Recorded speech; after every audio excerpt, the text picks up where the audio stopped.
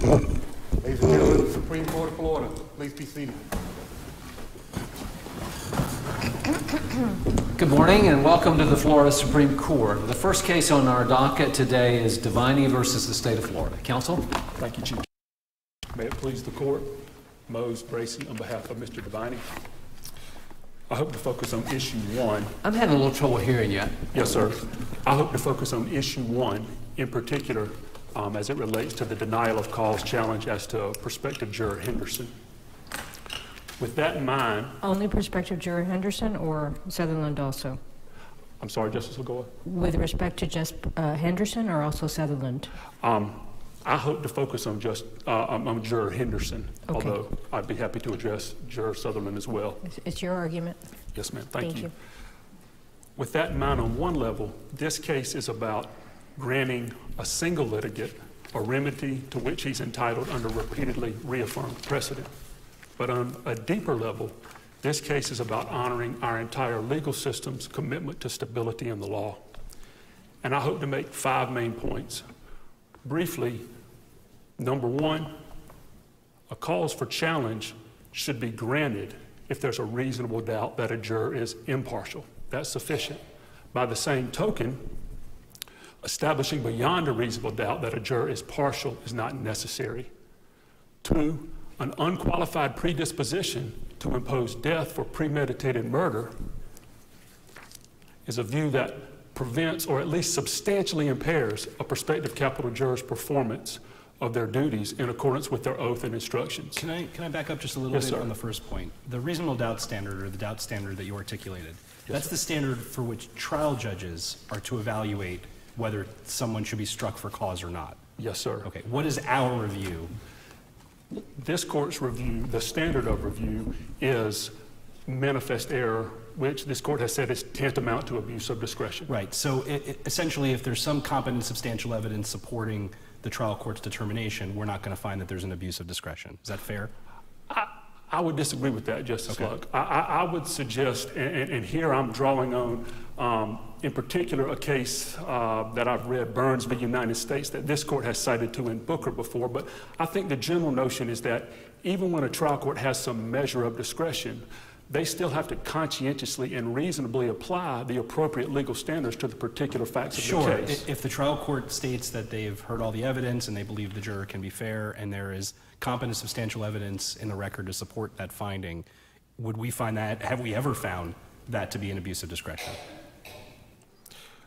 I would hesitate to say absolutely yes or no. I mean, I'd be interested to see the case where yes, we did.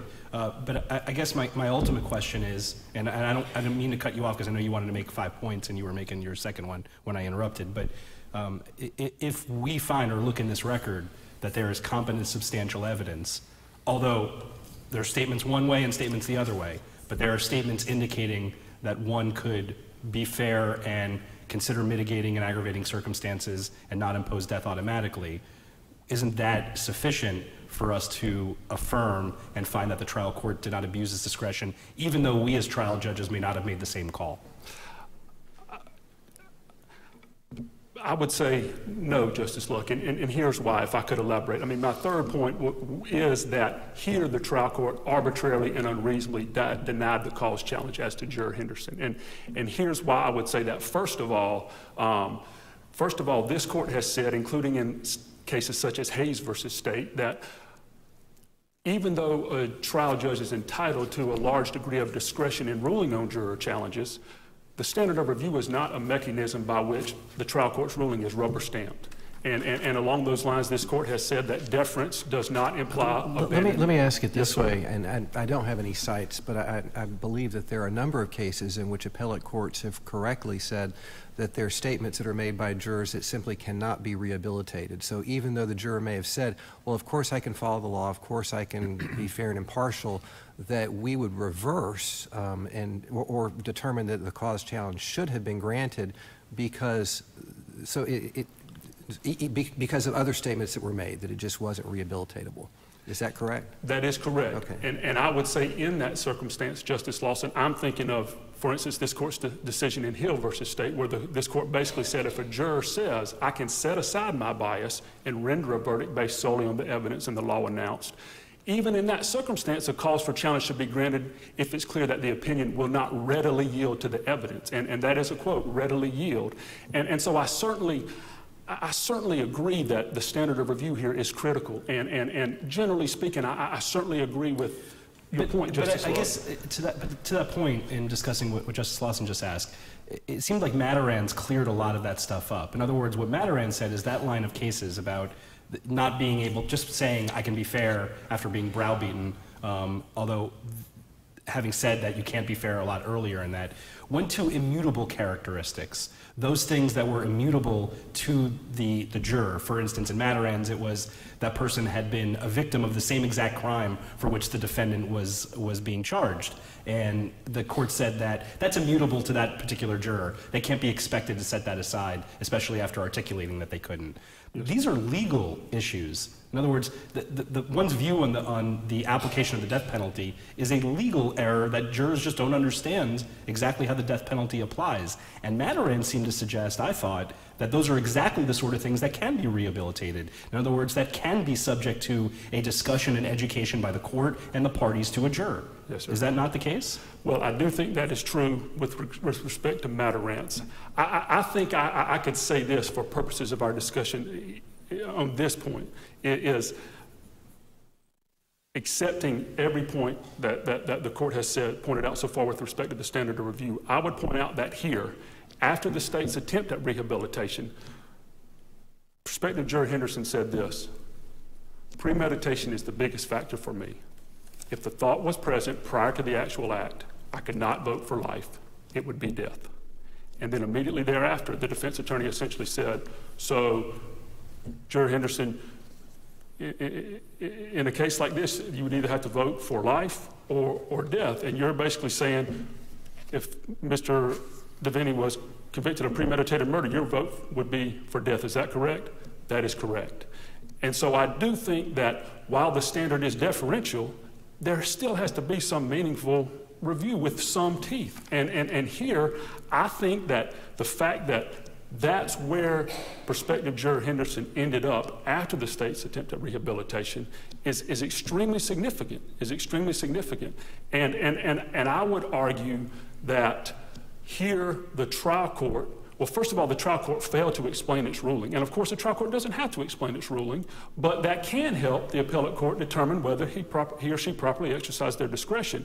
And as this court pointed out in Busby, in circumstances like this where the trial court fails to explain its ruling, then the appellate court has offered no insight into the prospective jurors, the certainty with which they provided their answers or their candor.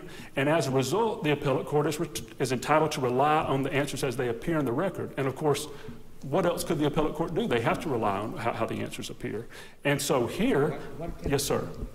What can the trial judge add that would be helpful? I mean, facial expressions, what can the trial judge add?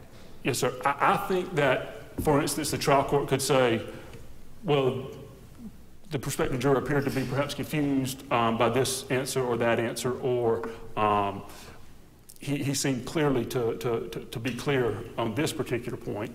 I recall one particular trial lawyer that appeared before me, and during jury selection, when defense attorney, when he got up to speak to the jury, first question out of his mouth without saying anything, Mr. So-and-so, are you going to make my client testify before you can find him not guilty? And most people, without being educated about the law, would say, well, yeah, I mean, I want to hear from him. And then approach judge, I got a challenge for cause. And then once you explain to the juror or the court or perhaps someone else, the prosecutor, explain to the juror how it works, and then, well, of course, I'll follow the law. Yes. And you see how that works? And sometimes with the death penalty, it is easier. You know, you could never give the death penalty, ever, never. Well, what about if Adolf Hitler was on trial? Could you give the death penalty then? That kind of thing. Yes, sir. And that's of concern Yes, sir. And then once a juror is educated or someone explains to the juror what the law is, then the next step is, how do we know, or how does the trial court know, well, he really means it, that I've been educated, I know what the law is, I can really follow the law, or whether I'm just saying that because that's what I hear everybody else saying. Yes, sir. And that's the problem with laying the responsibility on the trial judge to somehow determine whether this person is really, being honest about his or her feelings about the law. Yes, sir. Well, Justice Labarga, the thing about this case is there's no doubt that Juror Henderson understood his duties. In fact, during the time at which the state attempted rehabilitation, the state told him, now you understand that, could you follow the law? Yes. You understand that death is never required, right? Yes, I do. Could you impose death in an appropriate case? Yes. Do you understand that death is not automatic? I do. And so could you weigh the mitigating evidence and balance it? I could. And then immediately thereafter, the defense attorney stands up and says, so, Mr. Henderson, in a hypothetical case where a defendant is convicted of first-degree murder, whether it's premeditated murder or felony murder, could you ever vote for life imprisonment? And that's when he said, premeditation is the biggest factor for me. If that thought was present prior to the actual act, I could not vote for life. It would be death. And that is that's towards the end of jury selection, after the judge had started out by explaining the duties, after the state attorney had, yes, and sir. after he said that, did he do anything to back away from that specific statement? I mean, he'd made the general statements that were, follow the law, but then it comes to that particular point. Did he, after he said that, did he make anything that backed away from that? Chief Justice Kennedy, after he said premeditation is the biggest factor? No, sir, because the next and final exchange was, so would your vote basically be for death? Yes, it would, and it was minutes later that the trial court denied the cause challenge. So no, he never backed up. That's where he ended. And I think that's a critical point. Counsel, I'm sorry to interrupt you, and I appreciate what you're saying, but could you help us understand, though, how do we apply our competent substantial evidence standard, given, what you and Justice Kennedy have just talked about, where, he didn't back away from the statement at the end, but there were the other statements, given what we've said about, needing to defer to the trial court having been there, and given that in a normal case, if there's evidence pointing in both directions, which I think it's fair to say that that's true here, yes, sir. If we look at the record and there's evidence that would support what the trial court did, that's kind of the end of the inquiry. I mean, it sounds like we would either have to back away from that standard, or we'd have to be applying it here in a way that we don't apply it in any other context. Yes, sir. Well, Justice Muniz, I would say this. And I believe Dosh versus State, this court stated, and it was quoting, I believe, DeGroot versus Sheffield, and it said that competent substantial evidence is evidence that's sufficiently relevant and material for a reasonable mind to accept it as adequate to support the conclusion reached. And here the conclusion reached would be that there's no reasonable doubt that Mr. Henderson was impartial. And I think to state that more affirmatively, there's no reasonable possibility that he was partial, no reasonable possibility that he possessed an unqualified predisposition to impose death for premeditated murder. But the problem is, though, we seem to be focusing just on that last statement and not on what we need to be doing, which is the entire record. Because if you look at the entire colloquy on this issue, there's a lot there. So, for example, the first statement, the first question that's asked to him is actually the ultimate question here. So this is different than a lot of other cases where right off the bat he said death, death, death, death. What he's asked is, sir, do you believe that the person who has been found guilty of murder the death penalty should automatically be imposed? I would say no. There are going to be other circumstances that I'd like to have full knowledge of. That's his first statement right off the bat. So unlike the situation that Justice Labarga talked about, and even then could be rehabilitated, he says the right thing right up front under the law. Then there's some conflict about, well, I would do it if it's premeditated. Then he's educated by the state. There's more questioning. The state goes through and he hears everything else. He says, can you follow the law as you understand it? Yes. Then the further asked, do you understand that the death penalty is not automatic and you will listen to and weigh the aggravators and mitigators? And he confirmed that he could do that. I understand there's other statements, but given that record, how can we say that a trial judge abused its discretion as a matter of law? In other words, no trial judge under the face of the earth could have acted in a different way than this trial judge did hearing that record. Justice Luck, I certainly acknowledge that the trial court is entitled to a large degree of deference and a measure of discretion. I'm simply saying, I mean, frankly, I think that if this court finds that the trial court didn't abuse its discretion, it's running the risk of abandoning or abdicating its duty to conduct judicial appellate review. I understand that that was the first statement, but the juror immediately clarified, I'd like to know some other circumstances. What circumstances? State of mind at the time of the crime. Well, if it's premeditated murder. And the first statement is not inconsistent with the ultimate statement. I mean, the statement that he wants to, that it's not automatic, and he wants to consider other things is not inconsistent with the fixation on premeditation. Isn't that correct? Well, I think the very first question, Chief Justice Kennedy, was basically if a defendant was convicted of first-degree murder, either under a premeditated murder theory or a felony murder theory, he says, no, I wouldn't automatically. And then within a few questions, it's clear that he's concerned about the state of mind at the time of the crime, premeditation. And when he's told, well, if it was a premeditated murder theory, it'd be premeditated, he says, well, and the defense attorney says, are there any other state of minds you'd like to know? No, if it's premeditated, it's premeditated. So in that instance, would you automatically impose death? I would.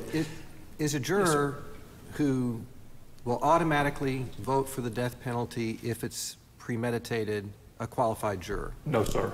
Is it inconsistent to say what Henderson said at the beginning, which is if someone is convicted, it's not an automatic death penalty, but if it's premeditated, it's automatic for me? Are those necessarily inconsistent? Are they necessarily inconsistent? I mean, it was a more general question. So they talked about felony murder, and then he said, so if someone's just convicted, is that an automatic death penalty? No, I need to know other circumstances. Then they explore other circumstances, and he says, well, if it's premeditated, that's automatic.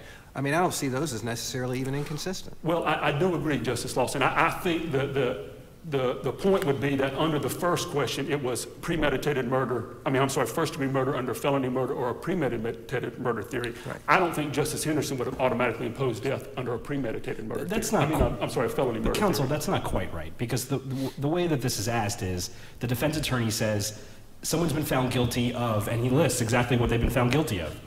Quote, basically, someone's been found guilty of first-degree murder, premeditated, specific intent, and they killed someone or they killed someone during the commission of a felony or attempted felony, burglary, home invasion, sexual battery. Let me make sure to capture them all. Robbery, kidnapping, the murder of another individual. There's no defense of others. The person is not insane. It's not self-defense. They were able to form a specific intent. So, do you believe that person would be found guilty, should automatically be imposed? I would say no. How is that not inconsistent with the later statement about premeditation when premeditation forms the basis of the very question to which he said no? Well, I'm saying it's, I guess the point I'm trying to make is that the next few questions and answers, Justice Luck, I think make it clear that there's certainly some statements that go the other way. There's no doubt about that.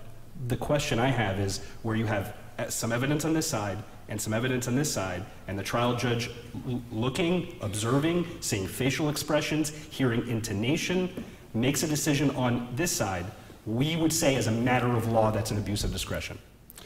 In these particular circumstances, yes, sir. Wasn't the first question a compound question, premeditated or during the commission of a felony? Yes, sir. And the point I'm trying to make, Justice Lawson, is that as he clarified that and separated it out, it became clear that if it was premeditated murder, he would automatically impose death.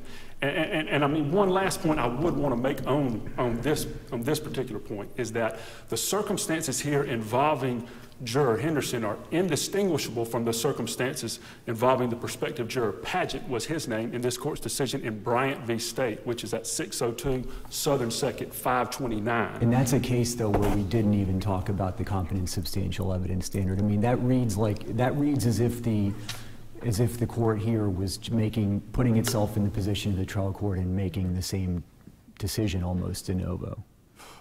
Well, Justice Muniz, I acknowledge that the court did not explicitly talk about that. I have to assume that the court was appropriately applying the standard review in that case. One concern that I have reading this, and again, I think it goes to what Justice Luck was talking about with this kind of superior vantage point of the trial court.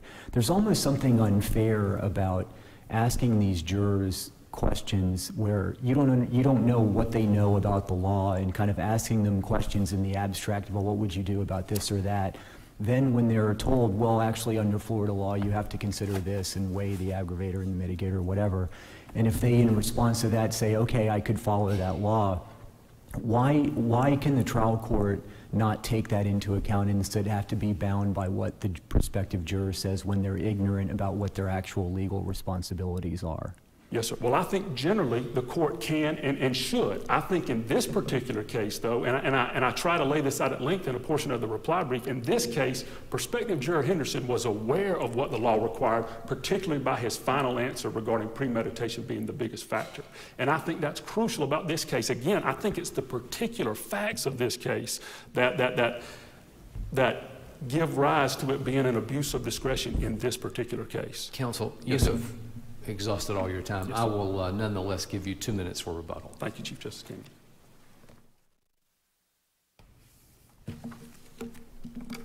Chief Justice Kennedy, Justices of the Court, may it please the Court. My name is Jennifer Donahue, and I'm an Assistant Attorney General. I represent the state in this matter. As far as Juror Henderson, you're correct. We need to look at the entire record. This questioning stemmed from a hypothetical that the defense counsel started with a different juror. In that hypothetical, no mitigation was given as part of the hypothetical. You just had the facts of, here's what happened, he was found guilty of first-degree murder. That juror, Mr. Morrow, responded, that's all you're gonna give me? That's all the facts that I get in order to answer to that hypothetical? And they say yes. That's all you're going to get. Now, the state objects about 5 or 6 times to this line of questioning because it's confusing. Even the court says it's confusing. The defense counsel, during those objections, sidebars, explains, here's where I'm trying to go with this. And both the state and the court acknowledge, certainly you can go in that direction. You're allowed to ask those questions, but that's not how you're asking it here. You're posing a hypothetical with no mitigating circumstances and basically asking, what should you do in this circumstance, in this hypothetical that you've given? So it's quite likely that Mr. Henderson was going back to that original hypothetical where there were no mitigating circumstances and saying, yes, I think the death penalty is appropriate in those circumstances. And certainly there's great deference to the trial judge because he gets to see the demeanor of the jurors when these questions are being asked. It's certainly much different if he says, yeah, the premeditation's the biggest factor for me.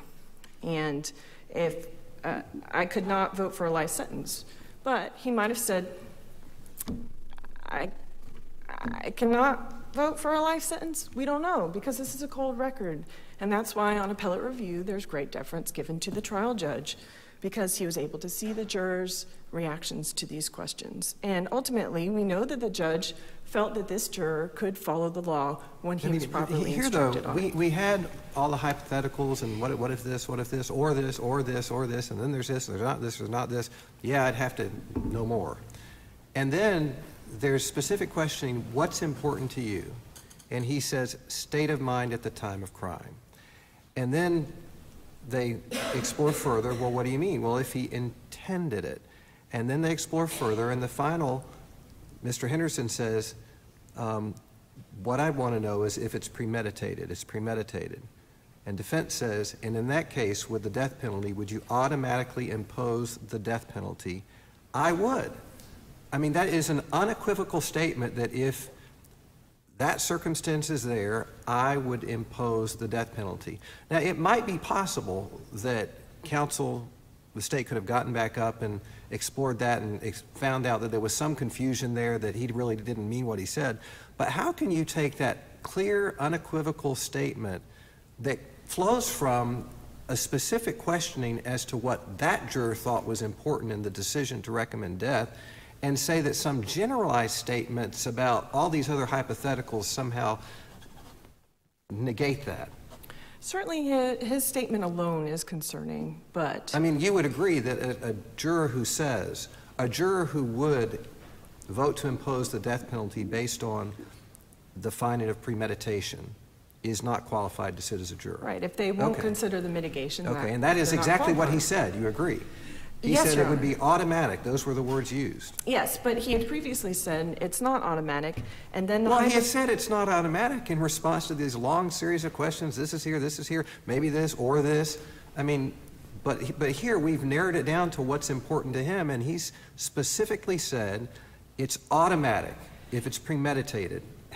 Without more exploration of that, how can we conclude that that juror is that any judge would not find that juror to be biased on that record? And I certainly understand your concerns, Justice Lawson, but the question was, in a first-degree murder case, a person has specific intent, but the defense counsel's not asking, would you then not consider mitigation? He's not going that step further. So the specific intent is important to you. Does that mean that if the judge instructed you to consider mitigation, you would not consider that mitigation? We don't know. Yeah, if we you would don't consider know. that. On this record, all we know is that this juror unequivocally said that he would vote for death if it was premeditated murder. Yes, in the specific hypothetical that the defense counsel gave, which did That wasn't not, a hypothetical. He was asking him, there was a hypothetical earlier. Yes, Your Honor. But then he was asking him, well, what's important to you? What do you want to know? Yes, and frankly, at this point, the juror doesn't know what is important because he hasn't heard any of the evidence. Counsel, let's assume that the trial court judge committed error by not excusing Mr. Henderson from the jury pool. You, in your brief, you asked this court to recede from Trotter. Can you address that? Is there prejudice to Mr. Deviney by the trial court not striking for cause Mr. Henderson? The case law as it stands, he properly preserved this, and there was prejudice because he identified other objectionable jurors. But that term objectionable is vague and not quite defined. It's just whatever, they had to have been challenged previously. And the objectionable jurors are 3 because one of them did not actually sit on the jury pool. That's correct, Your Honor. Okay. And he identified those individuals. So under the current case law, it has been preserved, and this would be reversed if you were to find that the judge abused his discretion. But this is, and it's considered prejudice, but when you compare it to prejudice in any other sense from this court, there has to be a specific prejudice, such as a biased juror sat. And that's the prejudice that should be focused on. Is there a biased juror that sat here? And there certainly is not a biased juror that sat. A defendant's not entitled to the specific jury of his choice. He's entitled to a fair and impartial jury.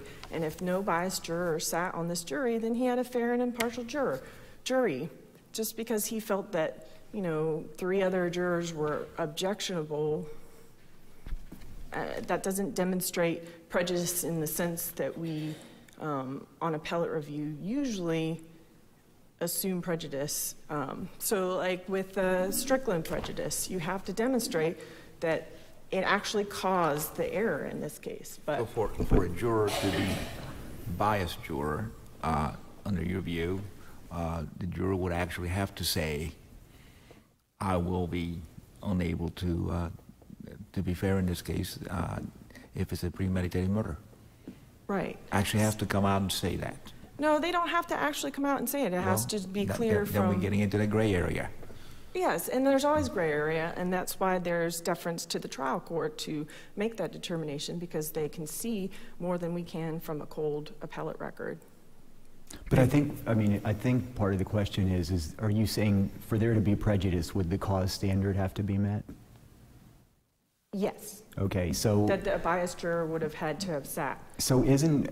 I understand what you're saying about the normal way that we think of prejudice, but it really does undermine the value of the peremptories if there's essentially no harm, no foul, is what you're saying. Absolutely. So, Mr. but- Henderson didn't sit on this jury. He was at home. So where does that leave, though, the value of the peremptory challenges? Well, certainly peremptory challenges are valuable, and originally they were intended to take care of issues like this. If a judge abuses his discretion, then you get a peremptory challenge so that you can challenge that individual and they're not on your jury. Or for things that you're not able to articulate on the record that wouldn't constitute a bias, such as, that juror, I didn't get a good vibe from that juror. But in the capital context, there are 10 peremptory challenges. So the fact that he had to use one of his 10 on this one juror who the judge didn't think was biased, it doesn't sit well with our traditional sense of what reversible prejudice is. It's almost a per se rule. You just have to preserve, hey, I don't like these 3 other people, and now you're going to get a per se reversal just because the biased juror that you're claiming was biased didn't even sit on your jury. It's a strange notion. And that's why the federal rule is that you actually had to have had a biased juror sit on your panel in order to demonstrate reversible prejudice. And I guess a lot of it sort of depends on where the juror's seated. If in this case we determined that Henderson was a biased juror, and if the defense had used all 10 peremptories before they got to him, and then were forced to accept him, asked for an additional peremptory and it wasn't given, and he sat on the jury, then there would be entitlement to relief under federal or state law, correct? Correct. So, but, okay. Because that biased juror actually sat. Right. And, the defendant might have wanted jurors 101, 102, 103, but we didn't get to those jurors. You don't get the jury of your choice. You just get a fair and impartial jury. If there are no further questions, this court should affirm the sentence in this case. Thank you.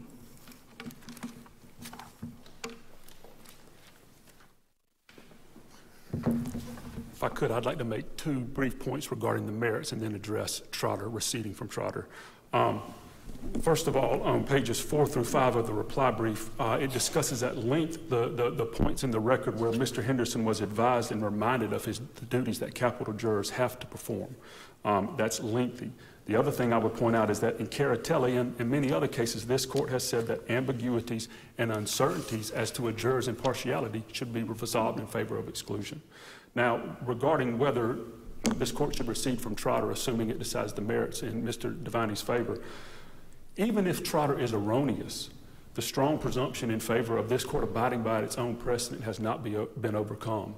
And I'd like to discuss that a little bit more if I could, but I'd also want to point out that even if that strong presumption was overcome and this court receded from Trotter, the burden would be on the state as the beneficiary of the error to prove beyond a reasonable doubt that the error did not contribute to the jury's determination here that death was appropriate. But the key point I want to make with regard to Trotter is a 30-year-old decision that was unanimous in relevant part, that was reaffirmed in Copshow over the very same argument advanced here, and reaffirmed a second time, reaffirmed in Busby to begin with, and then reaffirmed again in Copshow over the exact same argument. And so, as we all know, just because a decision may be erroneous, there's many other showings that have to be made for a court to say, I'm going to recede from our own precedent. And here, I don't think the Trotter standard has proven unworkable due to a reliance on a judicial fiction. I believe that if this court was to recede from Trotter, which applies not only in criminal cases but civil cases, it would lead to a serious disruption in the law. And I think finally the factual premises underlying Trotter have not changed so drastically as to leave its central holding utterly without justification. And so if I could end by saying, one reason that there's a strong presumption in favor of stare decisis is that abiding by precedent contributes to not only the actual but the perceived legitimacy of the judicial process. And the risk posed by receding from precedent of negatively impacting the perceived legitimacy of the judicial process, that risk increases to the extent that a decision is firmly established.